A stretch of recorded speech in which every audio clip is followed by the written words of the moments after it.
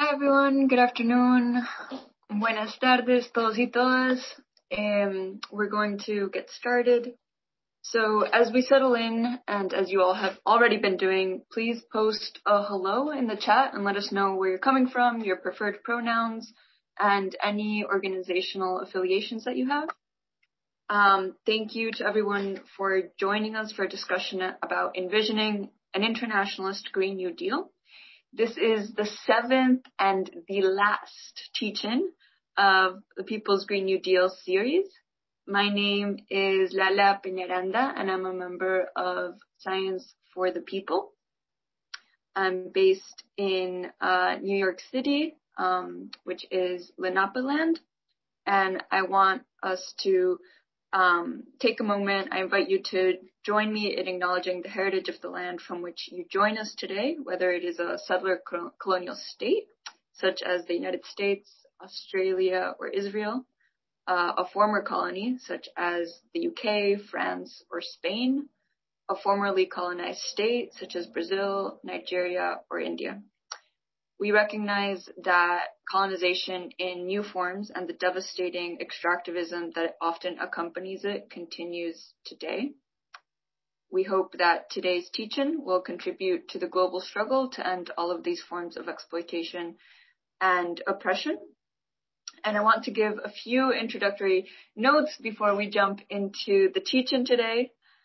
This teach-in series has been made possible through the efforts of folks from the editorial collective of the most recent edition of Science for the People magazine, called A People's Green New Deal. It's volume 23, number 2, and the Climate Change Working Group of Science for the People.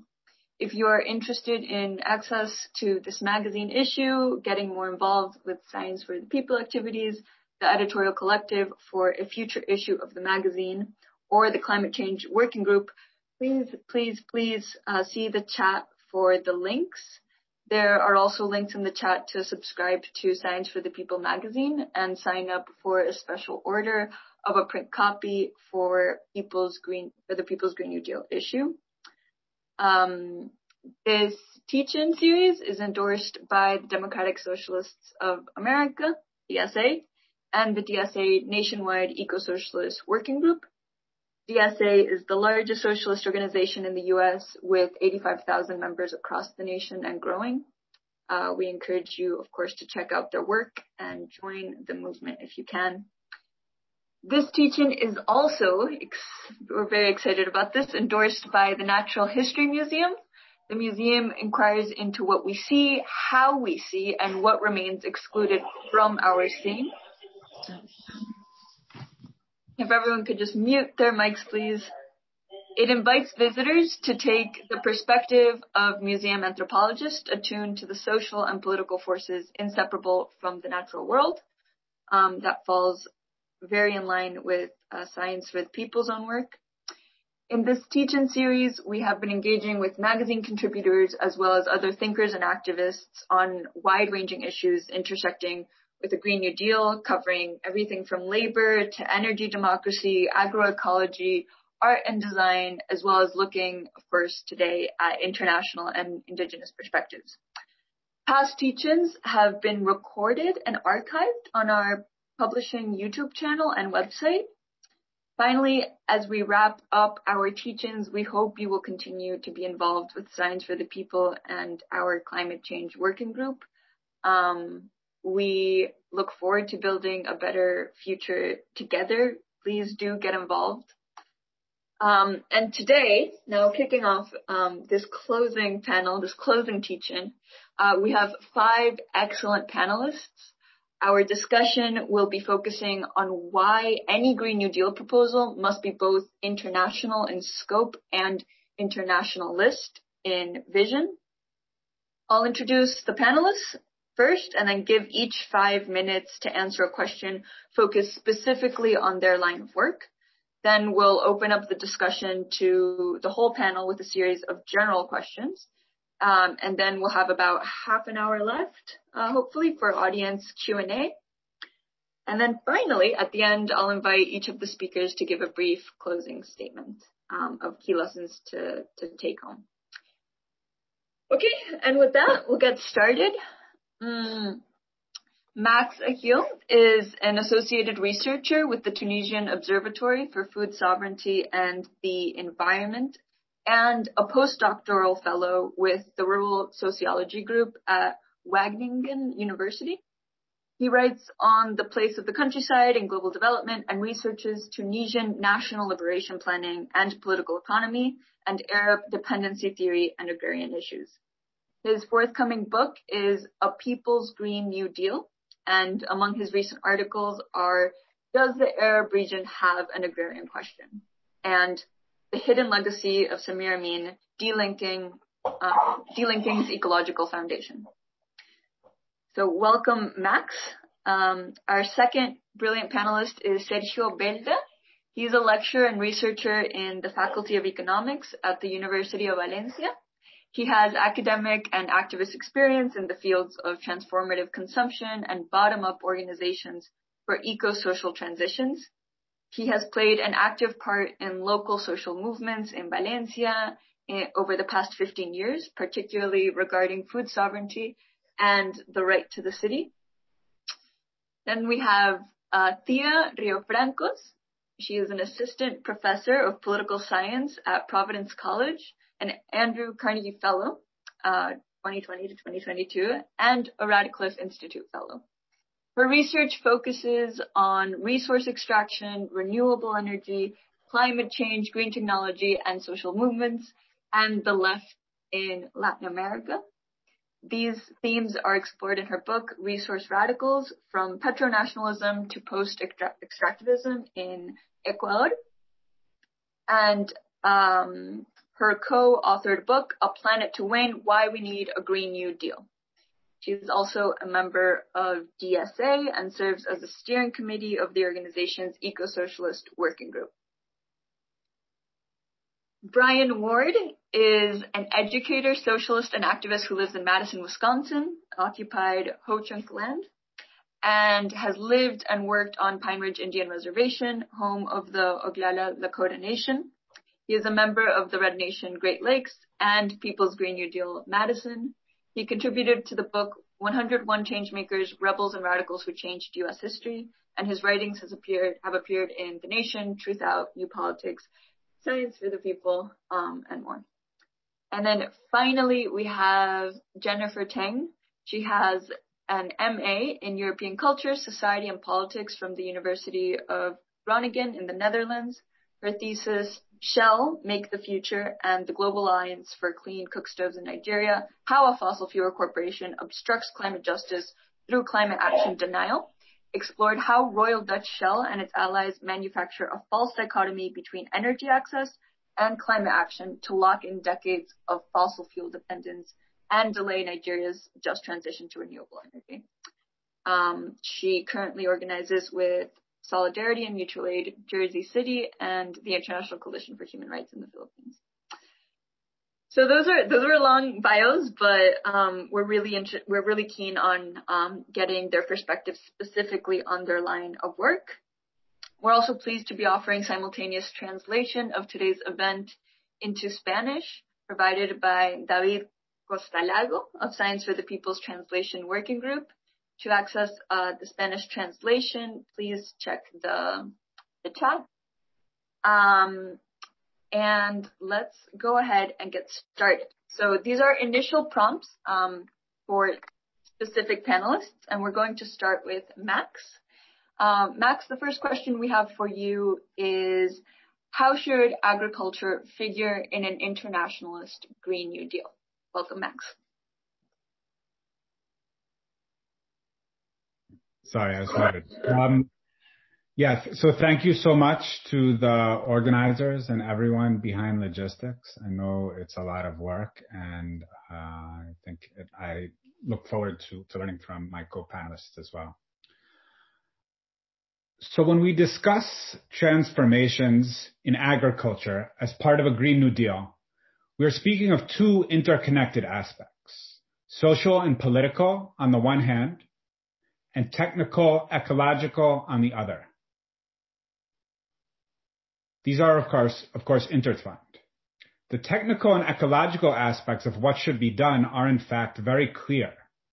Industrial agriculture, north and south, is an ecological and of course a social catastrophe. It is good only at one thing, which is producing a lot of food and other industrial inputs. If you go, for example, to the Project Drawdown website, most of what they suggest for what's called natural carbon drawdown reduces to taking good care of the soil. Soil which is treated properly absorbs carbon dioxide.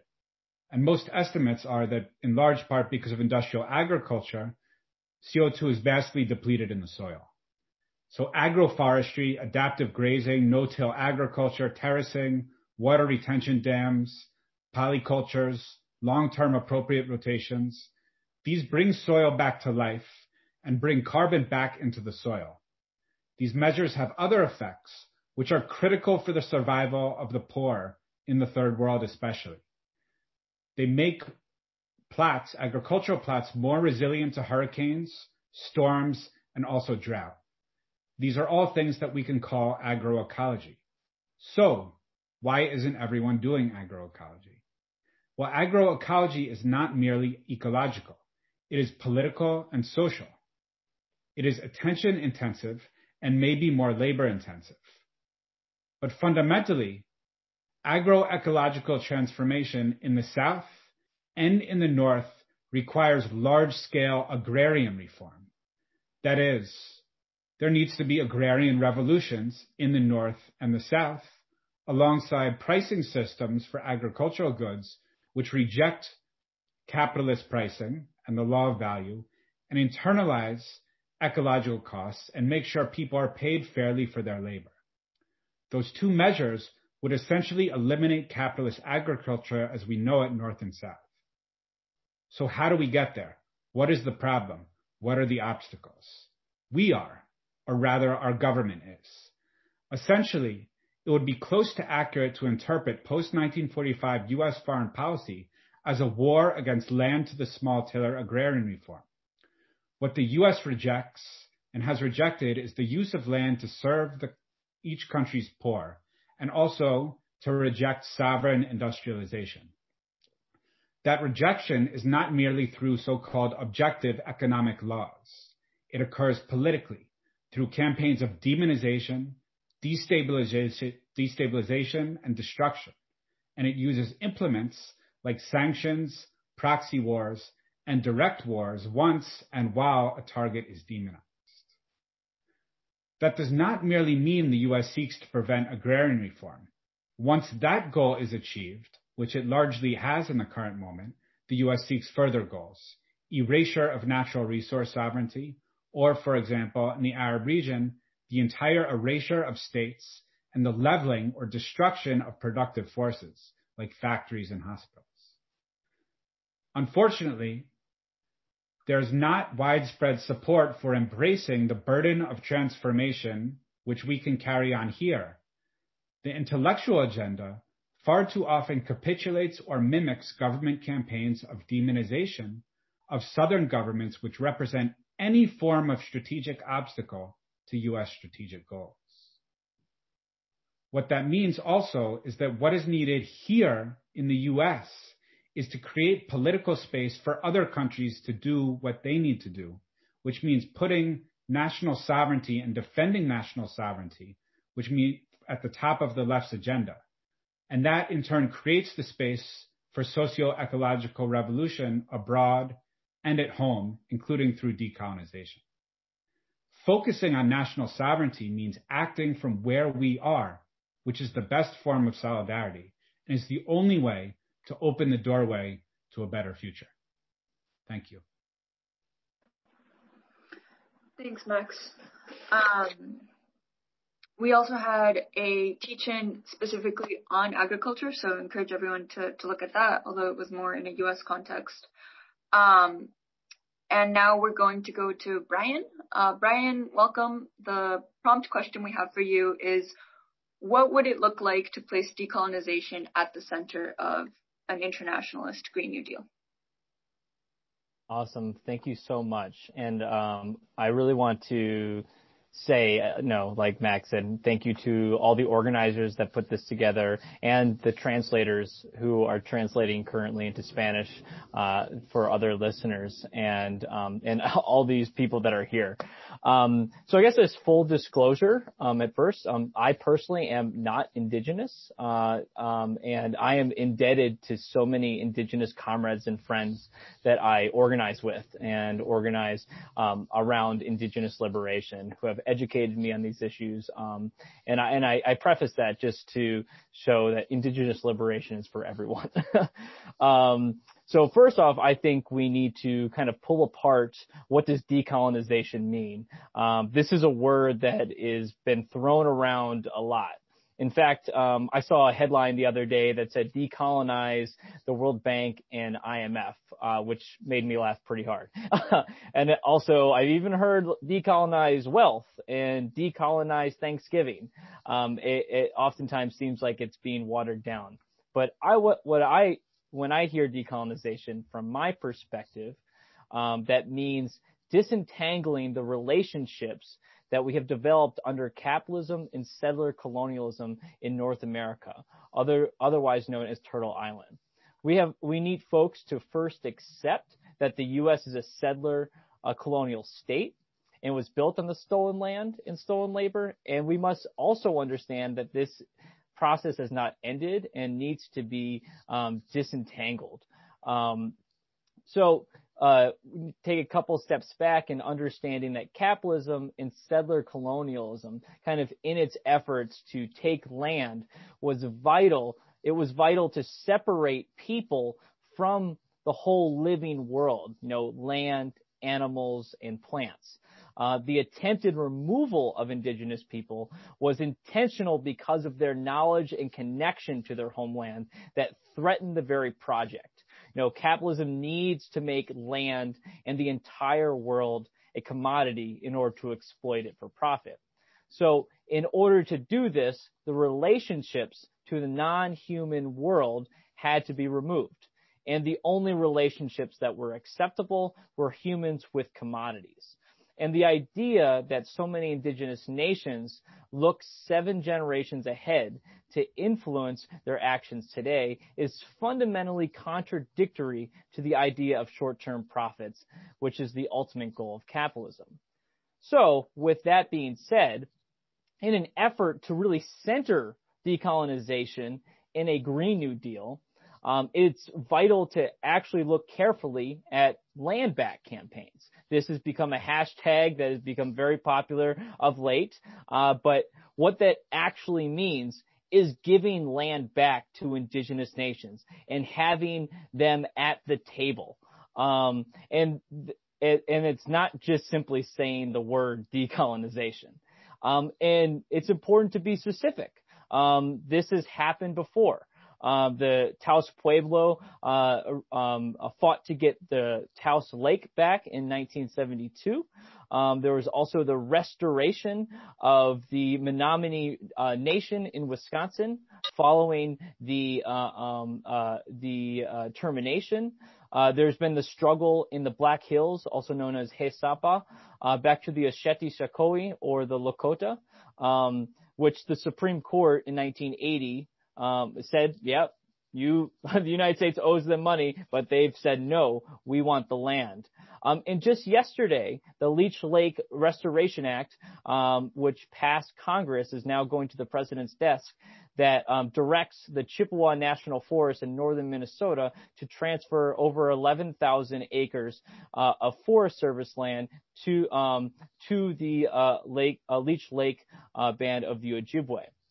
And so it's important for us to think about that and to also think closely that the idea of land back is hard for non-natives to understand because colonization has extended its tentacles into our minds as ideas that drive colonization. Non-natives will often say, well, if we give land back, they will do exactly what we did to them. And this is a colonized mindset. Centering indigenous liberation and decolonization in the Green New Deal is about changing our relationship to land and labor and ultimately changing the profit system. And the Green New Deal states we need to protect indigenous nations and communities, but we need to actually look beyond protecting. So I'm part of the Red Nation, which has written the Red Deal, which was put forward by the Red Nation and is a complementary plan to the Green New Deal. But I would say really focuses on centering indigenous liberation. In the Red Deal, in addition to centering land back, it calls for the U.S. to fulfill on treaty obligations, all which have been broken, and some though are used as a legal framework to exercise rights, ensure tribal sovereignty, and actually reinstating treaty making as a component to an ecological future, as indigenous knowledge and practices have shown us that the original caretakers of the land bring a different perspective to the land as they see the earth as a relative. And indigenous people have been on the front lines of these extractive policies, and we've seen the use of treaties as well as in the struggles at Standing Rock against the Dakota Access Pipeline. Line 5, which is in the process of being decommissioned, which is through Wisconsin in the Upper Peninsula of Michigan, and Line 3, which has right now just gone over some other hurdles, and there's going to be continued resistance of a multiracial fight of indigenous and non-indigenous. And throughout, Canada as well. These are fights that are active, and centering decolonization is ensuring that those rights are upheld, as well as looking beyond and calling for land back. Thank you. Thanks so much, Brian. And again, we had recently a teach-in just on indigenous knowledge and decolonization, so we encourage you to look at that one as well. Next, we have Jenny. Welcome, Jenny. The question for you is, what challenge do multinational fossil fuel companies pose to an internationalist Green New Deal? Sure. Thank you, Lala. And first, I'd like to give a shout out to DSA Science for the People and the translators for organizing this. And shout out to my homies who are tuning in. You're amazing and you inspire me. So multinational fossil fuel companies, they're an obstacle to international solidarity. Fossil fuels are literally unsustainable and they need to stay in the ground. The problem is that fossil fuel companies are in the business of protecting their current and future investments. They're capitalists. And it's not just fossil fuel companies that stand to profit from climate change and fossil fuels. It's the whole financial system, the banks that fund them, the pensions that rely on their profitability. It's the military-industrial complex that literally runs on fossil fuels. The U.S. military is the world's largest institutional consumer of fossil fuels, and the U.S. spends more than half of its federal discretionary budget on its military, which then goes and destabilizes other countries in the global south who dare to stand up to their oppressors. Fossil fuel companies are an obstacle to an internationalist Green New Deal because they rely on state-sanctioned violence through war and also against organizers and land defenders. They enforce a scarcity of resources and especially of renewable alternatives. But these days, fossil fuel companies can no longer outright just deny that climate change is real. In recent times, they've acted like they're part of the solution, when in reality, they are the problem. They've co-opted concern about the environment to prove that they're with the times, but they justify their further fossil fuel exploitation by saying that the countries that they're exploiting deserve access to these fossil fuels too. As an example, which I explored in my article, Shell has its #MakeTheFuture campaign, a glossy way to greenwash its inherently unsustainable business practices. In Nigeria, Shell is trying to market liquefied petroleum gas, LPG cook stoves, as a form of clean cooking. And these cook stoves, of course, will generate offsets. So they're green, but they're not actually green because they run on fossil fuels. They're trying to market LP gas cook stoves as a way to end gas flaring and help the environment.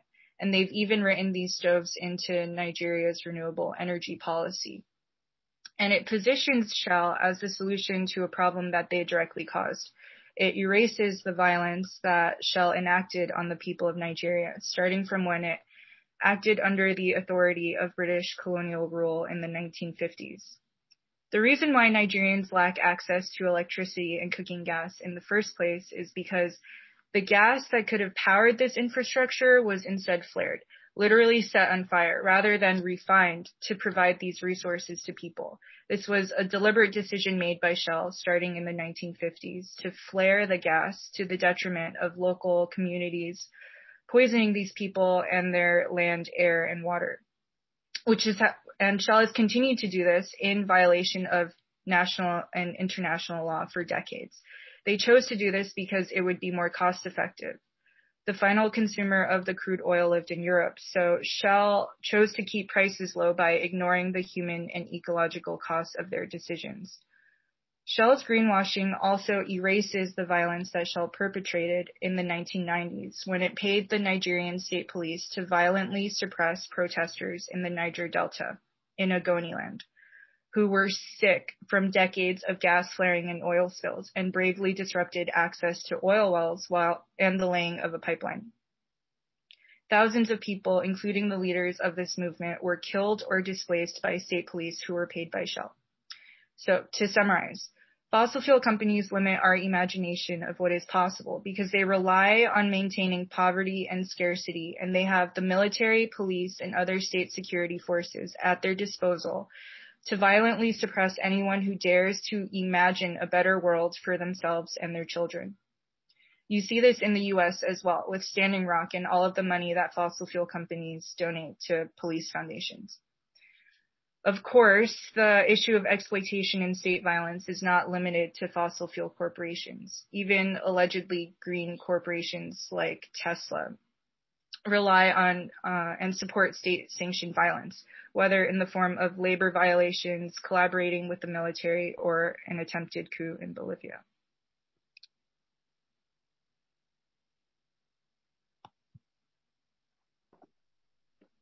Awesome. Thank you so much, Jenny.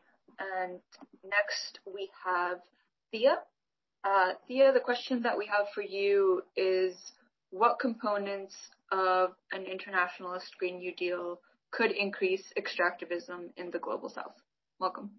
Thank you. And I'm just so thrilled to see so many comrades, friends, people that I don't know yet in the audience, and just for a very generative conversation so far. And thanks again to the translators. I'll try to remember to speak slowly for that.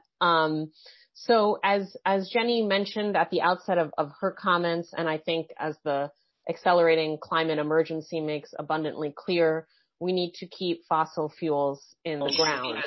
And this is the transition to renewable energy. But the immediate problem that I'm going to get into is that the green technologies, so-called, such as solar panels, wind turbines, lithium batteries, and electric vehicles that a transition to renewable energy require, themselves require intensified and also new forms of resource extraction. And of particular concern, and my focus today, is the quantity of mining specifically that is required to manufacture these technologies. So as many are surely aware among the audience and my fellow panelists, mining is a major source of socio-environmental harm in the global south. It is also a site of inspiring radical anti-capitalist and anti-extractivist politics, which we'll get into maybe a bit later. But for now, I'm going to focus on the harm side of the equation. So why is mining a source of harm? It has an enormous land footprint, which results in territorial dispossession of indigenous, Afro-descendant, and mestizo communities throughout Latin America and in the global south. I'll focus more on Latin America today. In some cases, displacing entire communities.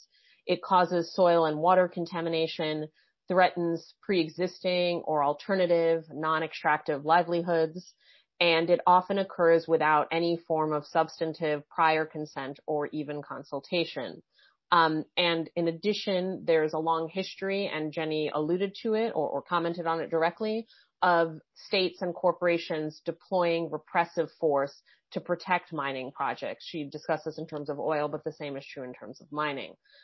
In particular, I'll note that Latin America has been called the most violent place in the world for land and water defenders in terms of how many people are assassinated by corporations, paramilitary organizations, states, various forms of repressive forces, with often U.S. or global North complicity, as has already been mentioned. And I'll say right away that because of the fact that green technologies, such as the ones that I mentioned, require a substantial amount of mining, a renewable energy transition threatens to entrench the status quo of what we can call unequal ecological exchange, in which the global South plays the socio-ecological costs for global capital accumulation. So I just want to very quickly zoom in on electric vehicles. That's what I've been focusing on in my research, and give you a sense of the ecological and social harm that their supply chains entail. And I also want to note, and you're all probably familiar with this, that electric vehicles have been presented as like a solution or technological kind of fix for climate change. And so I think we need to think critically as that position becomes increasingly hegemonic. Such vehicles can contain up to 200 pounds of copper wiring. And so you can think of how many open pit copper mines in the world that would require to supply. Their batteries require graphite, cobalt, nickel, lithium, and more. I'll also note that these same batteries are needed not just for electric vehicles, but also for renewable grids, which are needed to store intermittent wind and solar energy. So I'm saying this because even in a world where we didn't reproduce like a car dependent culture and, think of electric vehicles as a solution to climate change, some probably lithium and these other things would be needed to extract if we want to have renewable grids or renewable energy storage. And I think this poses some really thorny questions for the eco-socialist left. I'm just going to sort of put that aside there, but I wanted to mention it. Chile is one of the world's top lithium producers. The two top producers are Chile and Australia. It's extracted in Chile from the salt flats of the Atacama Desert. This process has an extremely concerning impact on the water system of this desert, which is, by the way, the second driest place on Earth after Antarctica. And the water system is, for that reason, uniquely vulnerable. The 18 indigenous communities that live in the immediate zones of extraction have seen threats to their water access. They have noted that the water table is lower. They are less able to access water for agriculture or for other forms of daily consumption. And they have also been increasingly militant about the violations of their collective rights to prior consultation and consent, which have not been enforced. In addition to those threats, workers that work at the lithium installations in the Atacama have faced very repressive union-busting tactics by corporations that have close ties to the Chilean government, and one of which actually comes out of was privatized during the Pinochet dictatorship, which was, of course, supported by the CIA. So there's a long history here. So this raises the question, the harms, the social and environmental harms of lithium extraction in Latin America raise the question of under what conditions could a global energy transition away from fossil fuels and to renewable sources be globally just? I want to note here right away, and I think it sort of resonates with some themes that came up in Max's talk that maybe we'll expand on a little bit in the Q&A, but there are different, I guess what I would consider sort of different radical or left responses in Chile itself and in Latin America broadly to the question of unequal ecological exchange and its harms. In Chile, there are sort of two main strands on the left, the Chilean left. One is a resource nationalist stance, which wants national ownership of lithium extraction. And the other is an anti-extractivist stance, which is opposed to that nationalist stance and opposed to lithium extraction to courts. So I want to, think through with sensitivity what this means for global North solidarity. I have thoughts, but, I think that Max raised a good point that, like, first and foremost, we think through how to tactically and strategically how to limit the intervention of governments in the global north and the global south. But I still think that there's complexities in terms of different movements to be in solidarity with that are not always aligned with one another. And I just want to sort of put that out there. But regardless of the politics, the sort of local and national politics of lithium extraction in Chile and in Latin America, I think that no matter what, the only way to a globally lay on my desk. The only way to a globally just energy transition would entail very deep transformations in the prevailing modes of production and consumption in the global north. So I think I'm echoing a little bit what Brian and also really what all the panelists have brought up, that an energy transition alone is far from sufficient. We need to think through how to totally transform the mode of production as well as upend and transform the power relations of a neo-colonial world order. So I will leave it there, and I look forward to the discussion. Thank you so much, Thea. Yeah, I think in Science for the People, we think it's important to look at the sort of debates and complexities and matices that happen in each of these national and local contexts. And yeah, I understand that the debates in the left, in the eco-socialist left, are very dynamic and engaging with that reality. So finally, we have as the closing prompt questions, we have a question for Sergio, which is, given all that the panelists have said so far, how do local or localist solutions interact between them? Yes, and also local solutions. How do they interact between them? Welcome, Sergio. Okay, Lala, thank you so much. Thank you so much, people from Science for the People, for creating such an interesting space and for the invitation. So let's speak briefly about solutions. We spoke a lot about problems, but my previous comrades already mentioned some things about solutions, alternatives. So let's speak now a bit about how local solutions may interact between them and also with national at the international level. Well, we know, that's for sure, that we find like thousands of local solutions and movements already in place.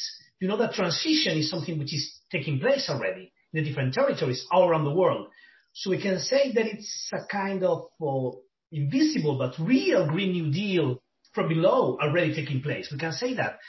And we can say that considering these interactions between these local solutions, local movements, local alternatives, they feel together somehow. Even if they do not know each other, we can say that all these local processes still have a sense of solidarity. I think that there is a kind of symbolic, cognitive, emotional a connection between all these. You can find a very small movement or organization or whatever in Spain, and as long as this is committed with the idea of transition, the idea of revolution, it's somehow connected with some of the movements in some of the places. Usually, we know that this sense of belonging is usually structured around different identities, different issues, and different political ideas. For example, around the issue or the idea or the concept or the discourse of agroecology, as Max mentioned, or food sovereignty, it was also mentioned, or around the issue of climate justice or energy transition or the growth or whatever. So we find that maybe a very urban farmer in Argentina may feel as part of the same movement than a farmer in a farmers' cooperative in France, for example. And because they're both connected with ecology, so they find like they share a kind of political project. But of course, solidarity and interactions are not only based in identity. We are not that postmodern, you know. It is also about the politics, and it's about also the politics of mobilization. I think that all these solutions are also connected because they are all already saying a new way of doing things based on radical participation practices, on decentralized practices, on a focus on relocalization, a focus on degrowth. And I think this makes easy for solutions to recognize them, even if they don't know them, between them, or once they meet them for the first time, they can really recognize them easily because they know that they are all trying to prefigure alternative futures. So we have these alternatives that are somehow connected in terms that they share a common ground. They share an idea of the conditions we need or the way we have to do things in order to finally create this transition. And regarding the connection between the local and the global, we can also say that these relations are, I think they are very complex, and we find different kinds of processes. Sometimes we find national or international movements that emerge from the connection of local initiatives, but sometimes we also find the opposite. We find global initiatives that try to inspire, support, and encourage local initiatives from the bottom up. Moreover, we find those initiatives which are more formalized, or initiatives or networks, international networks which are more formalized, and international networks which are more fluid, more informal, which change during time. We can find different examples. Maybe one very, very, very interesting example, one of the most known international social movements, La Via Campesina. I think you are all familiar with them. It's a clear example of an international movement. Well, you know, it's an international movement that brings together millions in the end of peasants, small and medium-sized farmers, landless people, rural women, etc., and which comprises more than 180 organizations in 81 countries, in Africa, Asia, Europe, and the Americas, and which has a focus in food sovereignty. This global international movement was born from the bottom up, was born with the connection of initially from European and Latin American organizations, and has now developed a very structured and formal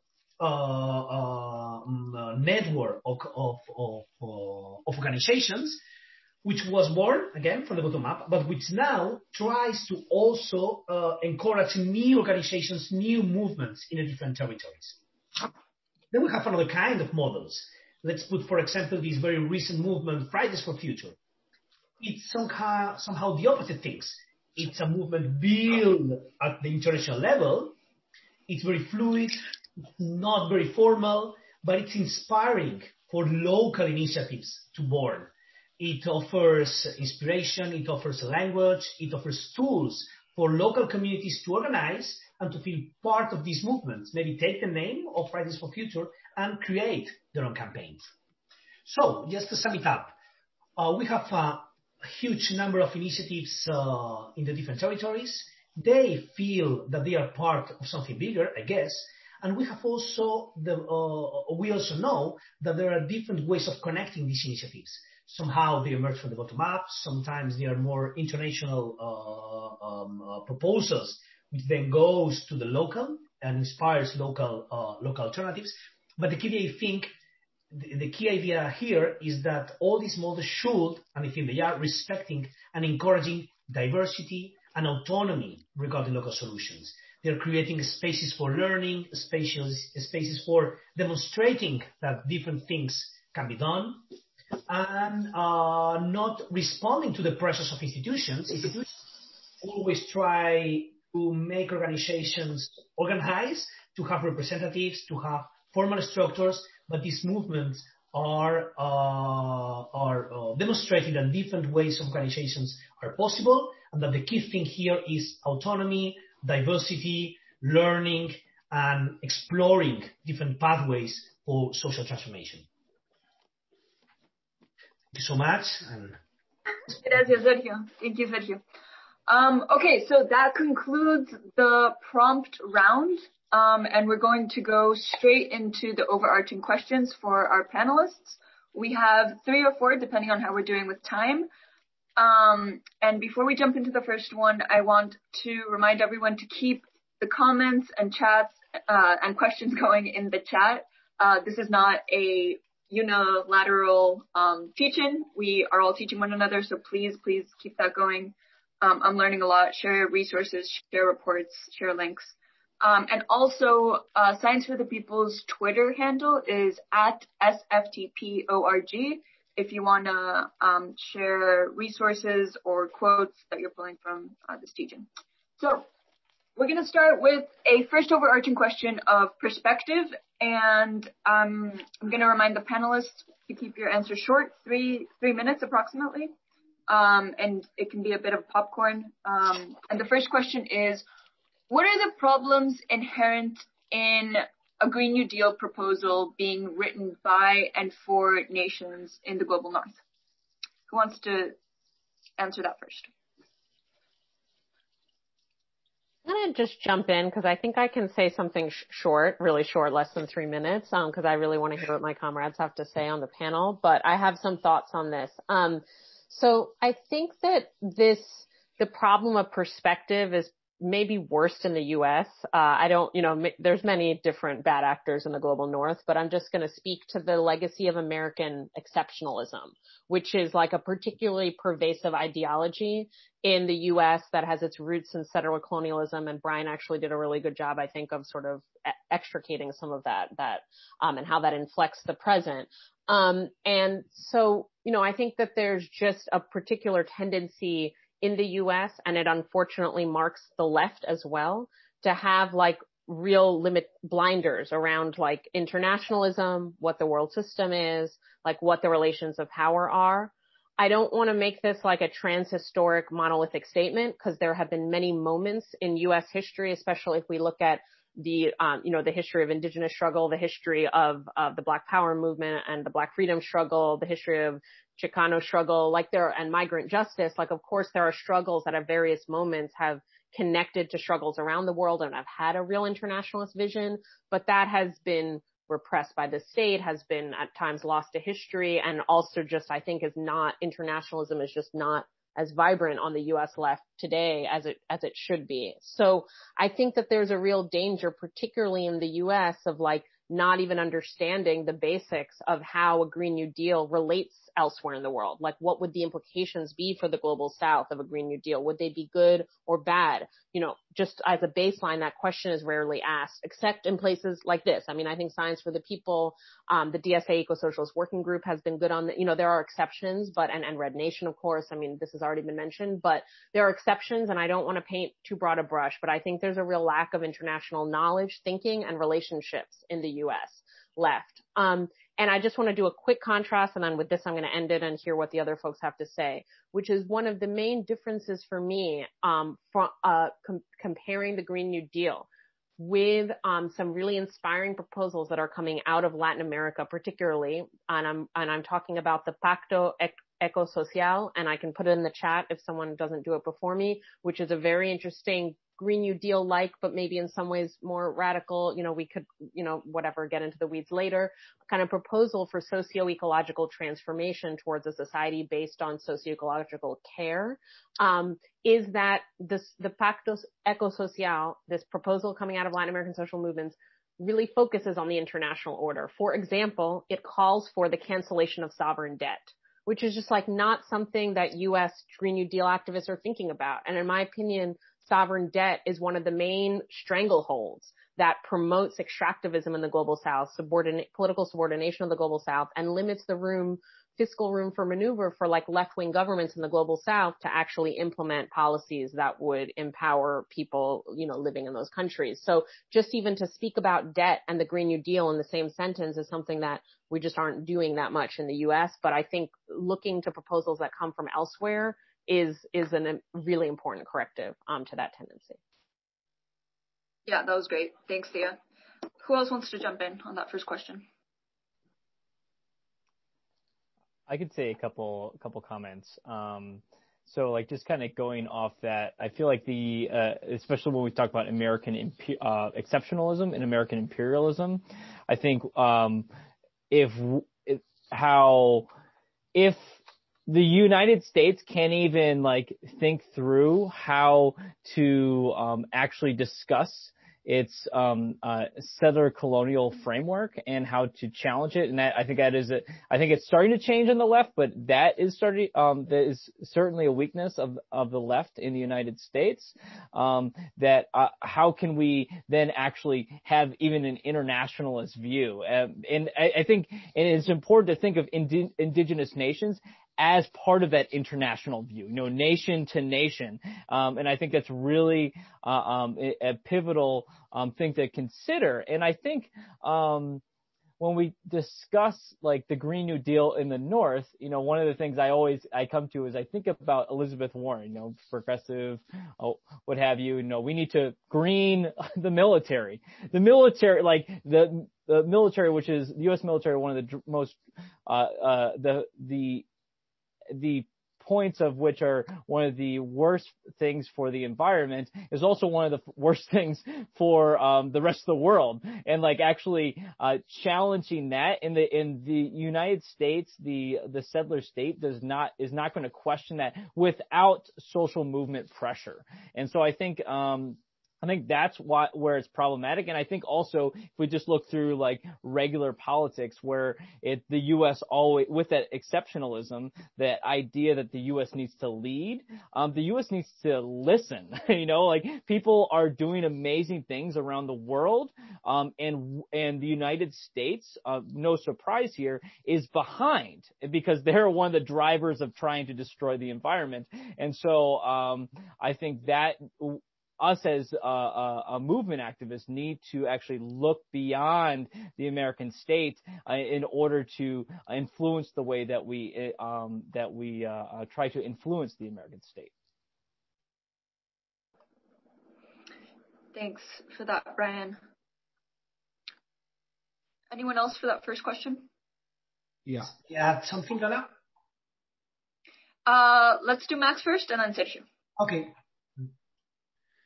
Yeah, so I think I'm very happy that Thea raised this mention of debt and that Brian raised this question of listening to people and listening to what other people are putting forward.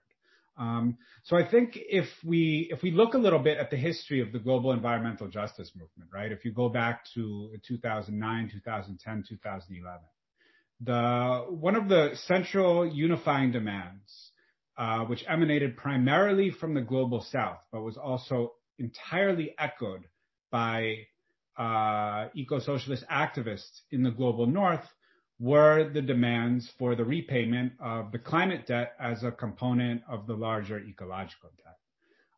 One of those planks or one of those articulations came from Bolivia, which put forward a demand for 6% of northern GNP to go to the South. So that is about 1.5 trillion in transfers direct from the U.S., for example, a year or more. I don't know the exact number. It's a huge amount. So we're talking about revolutionary numbers, right? I mean, the total amount of U.S. foreign aid is negligible. What's tragic is that climate debt is no longer on the table when it comes to most leftist spaces and the Green New Deal. And I think this is actually remarkably easy to remedy. And I would advise people first, you can go look up the Cochabamba People's process and the statements that came out of it and the calls for climate debt. It's a very pedagogical, transparent, activist-oriented statement. It's signed on by more groups from the global South than I can possibly count. And it's very clear. They want there's a demand from the South to the North to repay the colonial legacy and compensate people for the enclosure of cheap development paths because they can't use coal. The South cannot be using coal.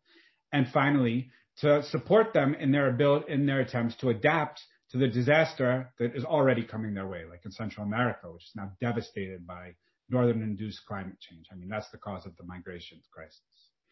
So it's very, there's huge ways to, there's endless details and nuances, and I think those are very important. But I think we can't let those cloud out the most fundamental pillars of solidarity, which is actually acting in the fundamental demands which are coming from Global South, which is the repayment of climate debt. And that should be coming from our mouths every time anyone, anywhere, is discussing the Green New Deal, because this is how we act in solidarity with the Third World. Thanks, Matt. Sergio? Yes, I wanted to add something which is very connected with these previous comments. And I think that the thing is that we see that this question can be expanded, and to think that the problems can be inherent to the fact that Green New Deal proposals are written in the North, but also that there are a lot of problems inherent in the fact that the Green New Deal is written by the powerful, both in North and South, or that these Green New Deal questions are written by in a top-down process, North or South. Because even if, and I don't want to be very romantic regarding the nature or agenda of social movements or of organized workers, but I think that if a Green New Deal is done or is essentially driven or proposed by social movements, by people in the end, by organized people, in the North or in the South, the interests will connect. The interests of the dispossessed in the North and the South are the same. We already know that. So I think that if the Green New Deal is proposed, is implemented, and if the protagonist of the Green New Deal is in the people, this dichotomy between the North and the South may begin to fade. I think it can take a different position. So the question is, if this deal comes from the people, or if this deal comes from the powerful, North or South? Yeah, absolutely, Sergio. My daytime job is with Trade Unions for Energy Democracy, and I'm from Colombia. And, you know, the trade union demands that we have in Colombia often butt heads with our ruling elite in Colombia. So absolutely. Okay, so that, I believe, wraps up the first general question, and we're going to jump into the second. And again, 3 minutes, please. The second question is, what sorts of proposals similar to the Green New Deal have been made outside of the United States? How are such proposals viewed by the left in different regions of the world? And who would like to kick us off with that question?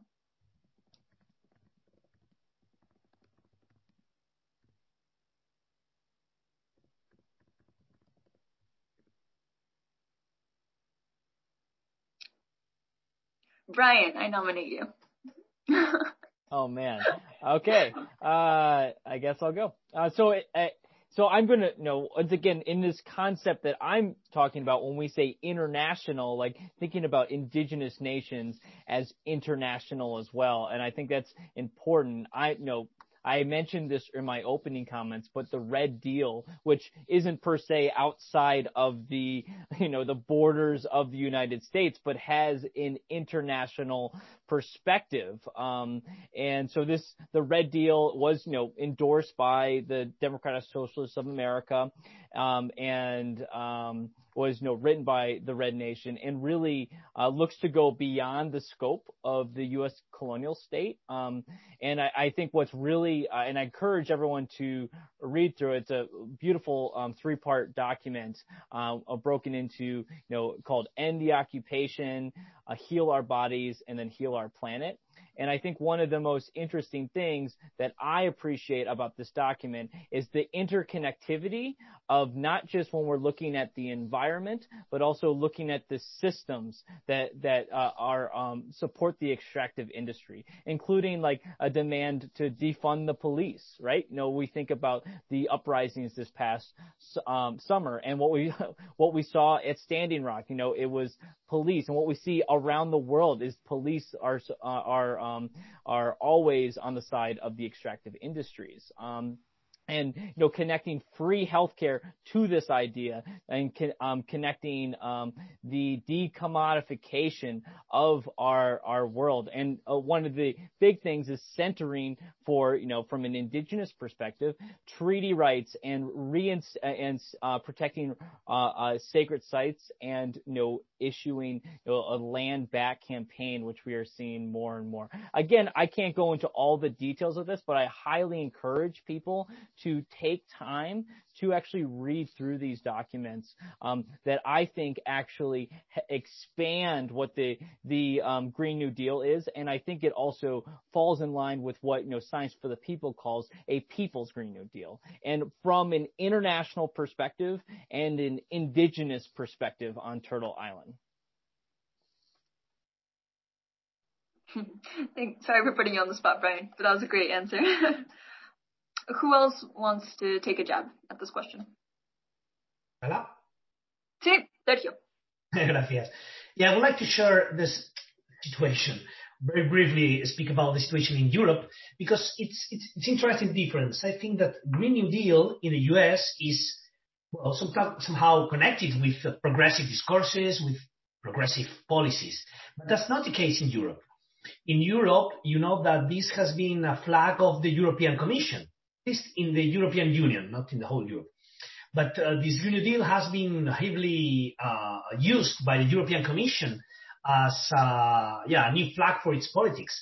And we cannot say that the European Commission is progressive in itself. In fact, it's more like a technocratic, top-down, pro-status quo institution, which in fact is, even if it has not a real democratic legitimacy, it is more oriented to liberal policies per definition, let's say. So in Spain or in Europe, I think the Green New Deal has this technocratic top-down meaning still. Even though we have to say that this Green New Deal discourse from the European Commission has opened so many opportunities for some more progressive policies. For example, it has inspired some reforms in the energy sector, who has allowed it, at least in Spain, who has made more easy the self-production of energy, for example. Before in Spain, it was really difficult to self-produce energy. It was nearly forbidden because of the pressure of the energy lobby. But thanks to the European pressure, now laws in Spain have to change. So now it's becoming a bit more easy to build their own production of energy. But in any case, Green New Deal is connected with some policies regarding green transitions, which will be led in the following years, already led by big companies in the energy sector or other sector. And this is now particularly clear and particularly true in the new funds regarding the post-COVID, for the post-COVID recovery policies. Now we have a huge amount of money which we put on the table, and a lot of this money has to be spent in green transition, and 99% of this money will be spent by big companies for doing their green transition and for their Green New Deal. So that's our sad situation, let's say. Gracias, Sergio. Anyone else for this question about initiatives outside of the United States? And while someone jumps on that question, again, a reminder, our Twitter handle is @SFTPORG. So please share resources, share quotes, and a reminder that all the links that are being shared in the chat will be sent out via email if you registered with your email for this talk. And the email for the climate change group of Science for the People has been posted in the chat. So if this is inspiring you to want to get involved with Science for the People, please send us an email, get involved. And does anyone else want to jump on that question? I think Jenny does, and then I can say something after her if there's time. Awesome. Thanks, Thea. Jenny? Yeah, sure. So I can give a quick rundown of a proposal in Nigeria. So in Nigeria, Nigeria is Africa's largest oil producer, and oil is their top export. And yet it's resource rich, but its people lack access to the very resources that are being exploited, which is really messed up. So there is an organization called ERA, Environmental Rights Action. They're also known as Friends of the Earth Nigeria. And in 2018, they and their partners drafted a renewable energy bill, which they presented to the Nigerian National Assembly. So the ultimate goal of this is to create a shift away from an oil-driven economy with its history of pollution, corruption, and unequally distributed wealth, and to develop democratically controlled renewables as part of a just transition that prioritizes green jobs. So I can read just a few of the things that were proposed because it's really interesting that and necessary that they articulated this. And this just proves that no, like, you don't need fossil fuels to develop, and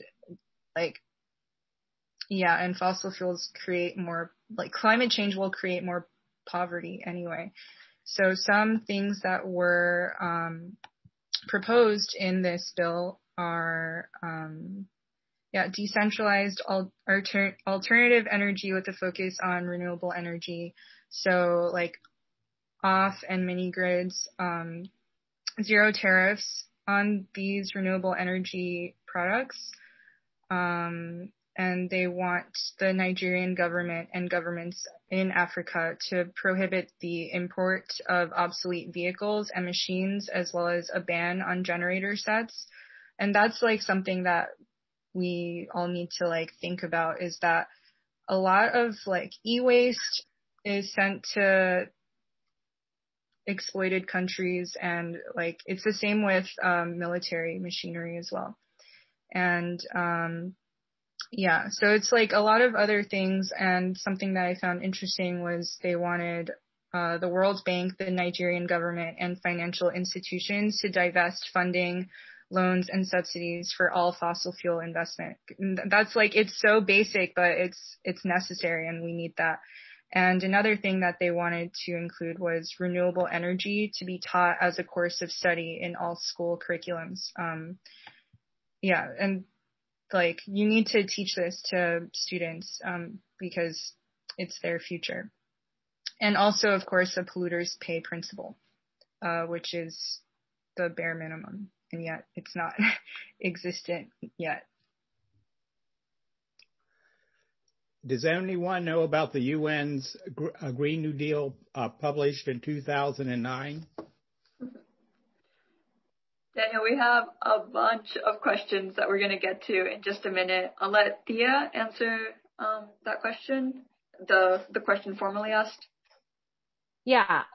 So I'll just expand like a little bit on the Pacto Ecosocial, which I already brought up, and maybe say a word or two about like this current moment in Latin America and the sort of possibilities for a radical eco-social transformation in the region. So I mentioned before that the Pacto Ecosocial is like a broad kind of set of demands that range from canceling debt to leaving fossil fuels in the ground to centering care as a principle, a social and ecological care as like a principle of how economies should be organized, to like having direct income support in the form of UBI. So it's like a very, as Jenny was listing some of those demands from Friends of the Earth Nigeria, like similarly, there are a lot of different demands contained in the Pacto Ecosocial. I very much encourage folks to check it out.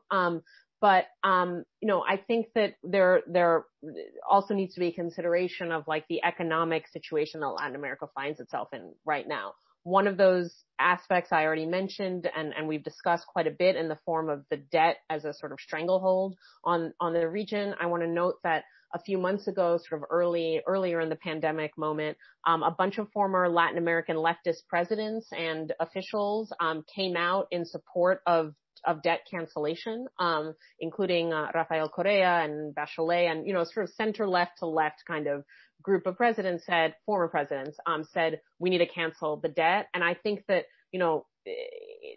change doesn't come from the top. Like, I don't imagine change coming because the global north is like, oh, we're going to be charitable and cancel the debt. Change will come from movements in Latin America and the global south demanding it, and hopefully coordinating across those countries and refusing to pay the debt in a kind of like harkening back to the proposals that were in the 1970s for a new international economic order, wherein countries in the global south or third world like came together and said like, we want X. And I just don't foresee change coming from the global north, though I very much believe activists in the global north should press for it. I'm not like erasing that. I'm just saying that it seems like if we believe that change comes from the exploited and the marginalized, like then I would, I hope that there are more coordinated initiatives across the global south to just refuse to pay that debt. And I just want to sort of put that idea out there, and we'll see how that goes. And I'll lastly just say that like the economic devastation in Latin America from COVID is, I think, considered by economists to be the most extreme in the world. And that has to do with the structure of Latin American economies,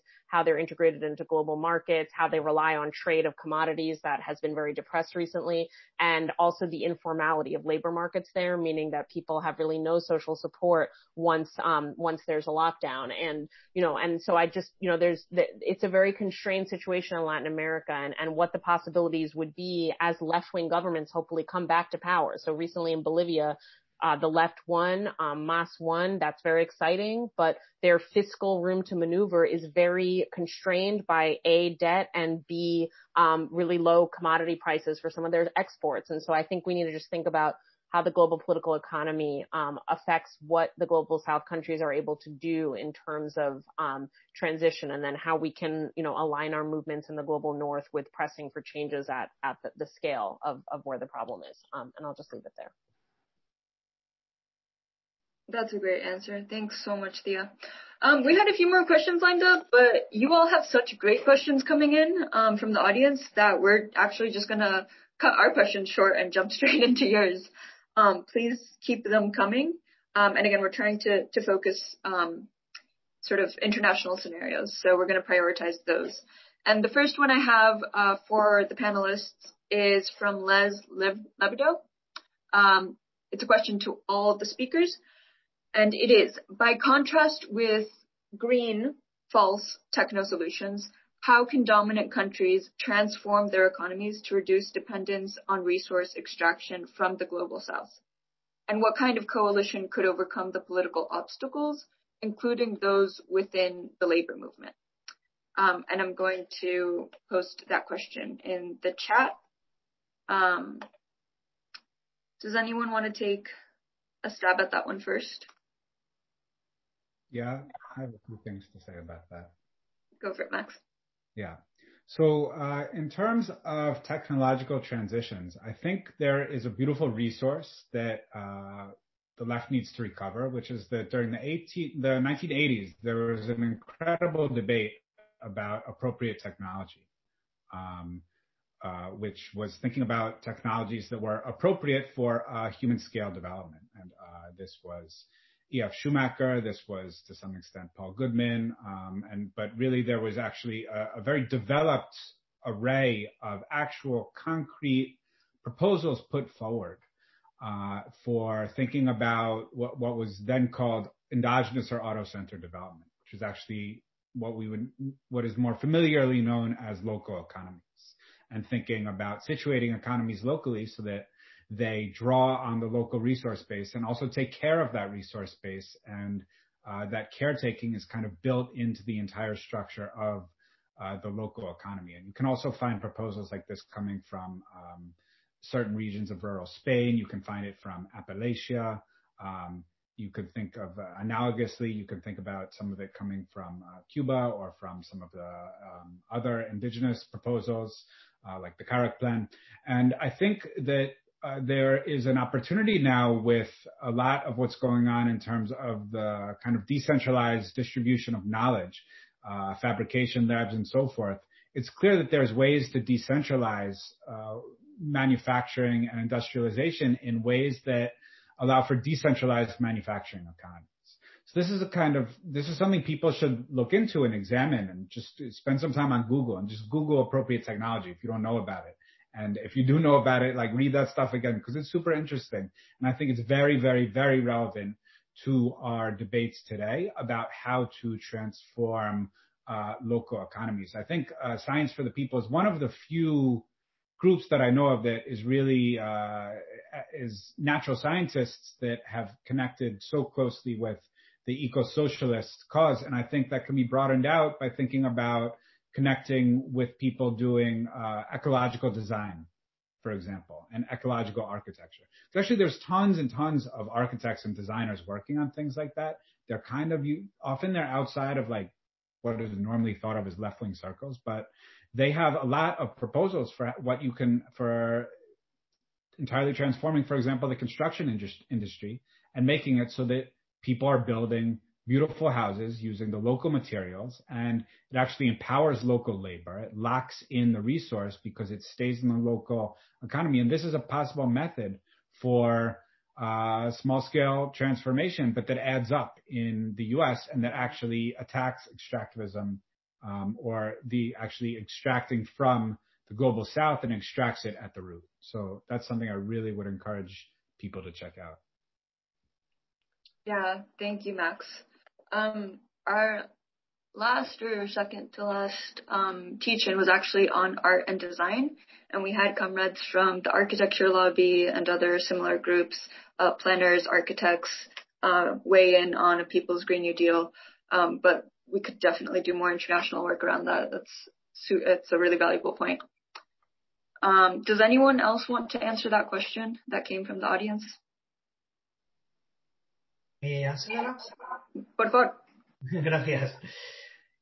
Yeah, I think that I don't think we can say we have a solution for this, how we can transform economies to reduce dependence. We don't know. We know the direction, and Max was just pointing at these key ideas. The direction, I think, it's clear. We have all the empirical material we want to demonstrate that. The solution has to do with decentralization, relocalization of productive chains, radical democratization of food. We know that. I mean, that's where we have to go. But to that, there is not just one pathway. I think there are two complementary or two different strategies to follow.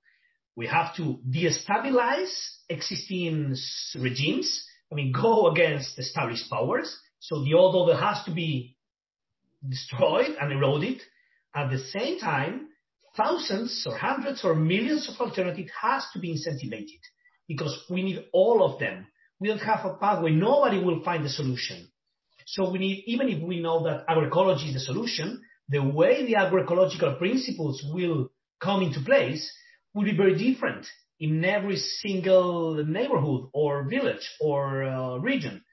So again, we have the direction, the centralization, relocalization of production, etc. And we have like two key strategies: the stabilization of existing powers and creating the condition for thousands of initiatives to grow. And like maybe it's a very gradualist approach to revolution, and this is something that is not shared by everyone. But I think it's quite realistic in terms of what we can expect in the following decades to happen if we want to support social transformation.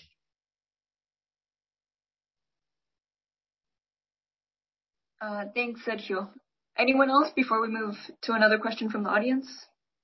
I just say something quick, which is, something that underscores a little bit, I think, where Max was going, which is like, just to say clearly that, being materialists, like, means paying attention to the materials, right? Like, to how, like, our communities are constructed, to how our neighborhoods are constructed, to how we get from point A to point B. Like, all of that is a material relationship between humans, technology, nature, whatever it is. And all of the way that those relationships are ordered have very real implications for the quantity of material that is taken from the earth, right?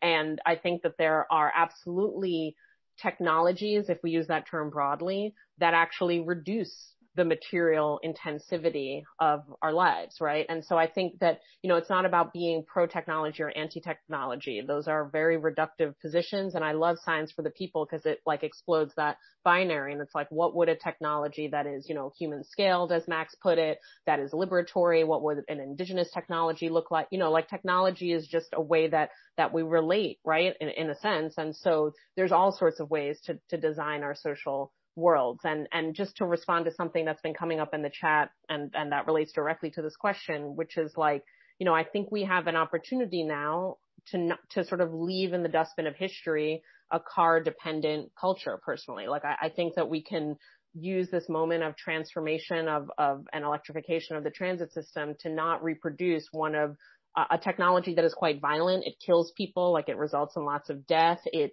like obliterates our relationship to landscape. I mean, there's all sorts of problems with cars. I don't need to get into them, which doesn't mean I'm like against electrifying transit. It just means that we don't need to use that particular technology. We can think about the technology of mass transit or public transit or community forms of transit. We can think about the technology of cycling. We can think about the technology of walking. I mean, there's all, so just to kind of be broad about what kind of transit system, because that's just what relates to my work, like, do we want to create in this moment of hopefully changing these systems and these technologies. Thanks. Thanks, Thea. Okay, I saw that Jenny wanted to speak and also Brian, so let's just do the whole round and then we'll go to the second audience question. Okay, sure. Thank you, Lola. So I guess building off of what everyone said already, it's like a matter of reimagining how we do things. And it's also important to remember that everything is connected, and so must be our solutions. So as I explained a bit before, the U.S. military is a key contributor to climate change. So while having a 100% renewable grid and investing in public transportation and affordable housing, they're all important for us domestically. It's also important to understand that most of the U.S. budget goes to its military, which I already got into, and it's terrible because these wars are being fought over access to resources like fossil fuels, which then cause more climate change. And at the local level, you see like as above, so below.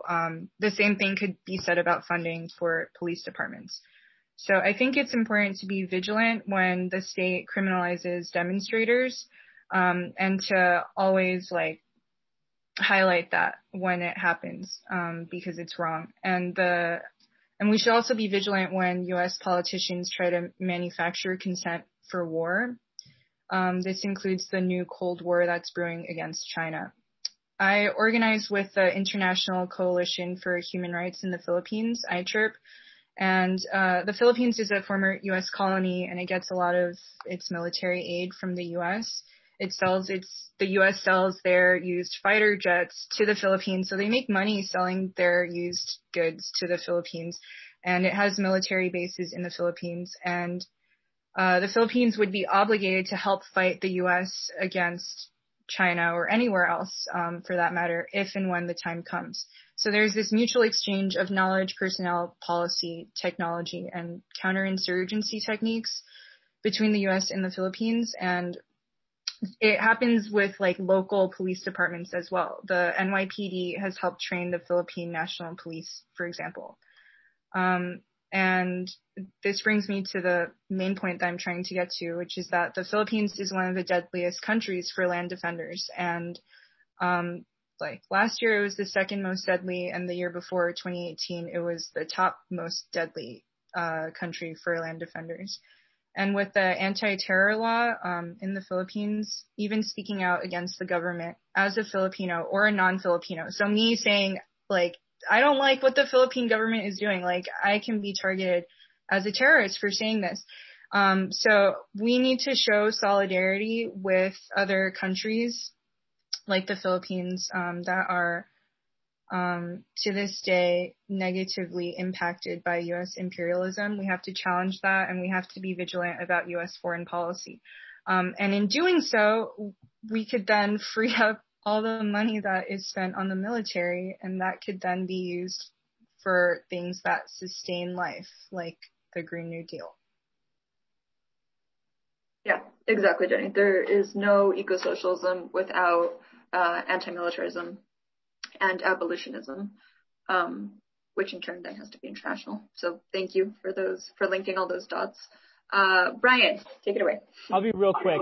The one everyone's comments I totally agree with. I think are excellent points. I want to make the point around caretaking, like of the land. So that's not just here with indigenous people in North America, but throughout the Americas and throughout the world. And like and connect that to like social reproduction, right? So most caretakers and caregivers of the land often are indigenous women around the world. And actually, when we're talking about that, like thinking about how the Green New Deal or the Global North needs to pay people that do that, right? That's unpaid labor that that's the lifeblood for our planet.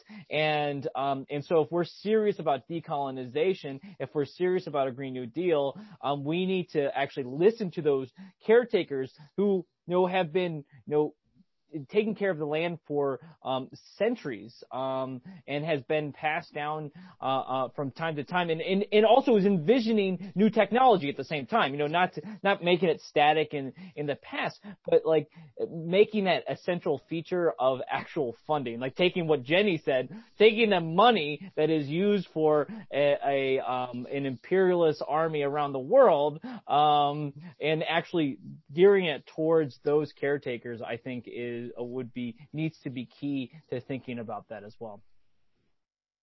Okay. Thank you, Brian.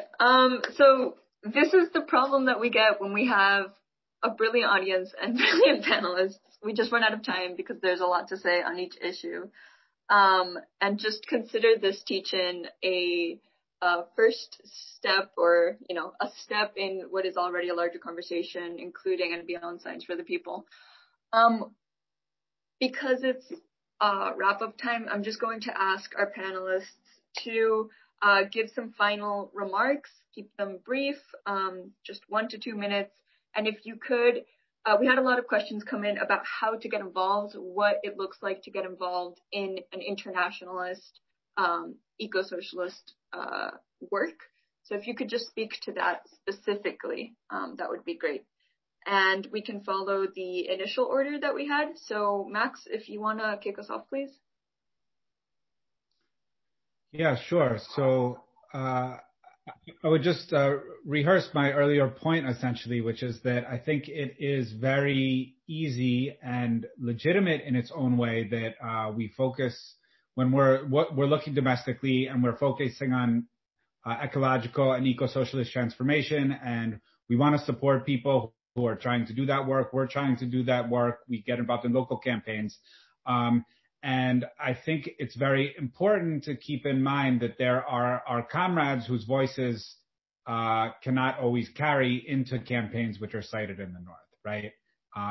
And the demands are there, but the problem is those demands are not, they can't be shouting into silence. They need to be shouting into attentive ears, and it's our job to act upon them and think about what is the transformative obligation that falls upon us when certain demands are issued from the South for, as I said, debt cancellations, and as Bolivia and other countries have been demanding for ecological and climate debt repayments. And so I really think, and thinking about where we are and how we can act in order to arrive at a convergence and unity in our diversity of locations, but really to begin where we are and keep that in mind as we go forward and try to get to a better place.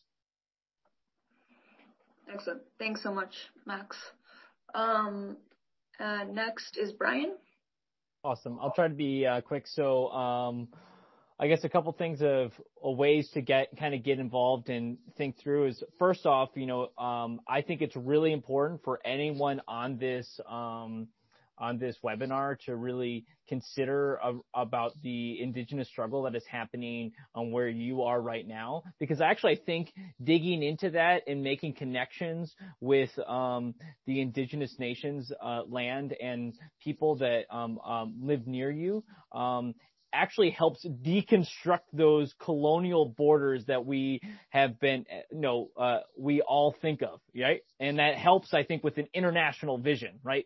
To think beyond what we think are the borders that exist. I will say, I think that doing that is really important. And obviously I mentioned I'm a member of the Red Nation. I encourage folks to check out the Red Nation, check out the Red Deal.